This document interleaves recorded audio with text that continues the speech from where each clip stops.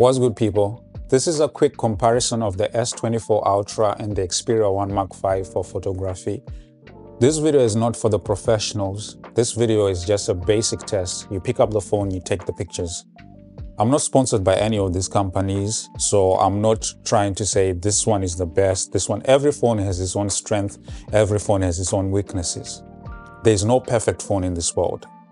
I have the Xperia 1 Mark V. I've been using the Xperia 1 Mark V since last year. But I just want to thank my bro who gave me a chance to use his phone and to compare his phone with my phone. At the end of the day, I use Xperia 1 Mark V. For those who have been saying maybe I should use the Xperia 1 Mark V in manual mode, this is not the test. This is like what I said, this is not for the professionals. This is just a basic test.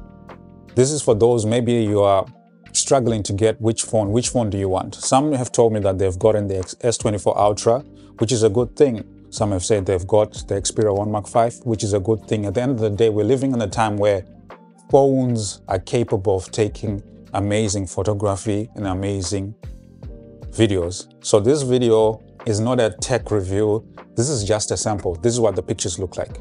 You make the decision. You drop your comment in the comment section. So anyway, subscribe to my YouTube channel, like, share, and subscribe. God bless.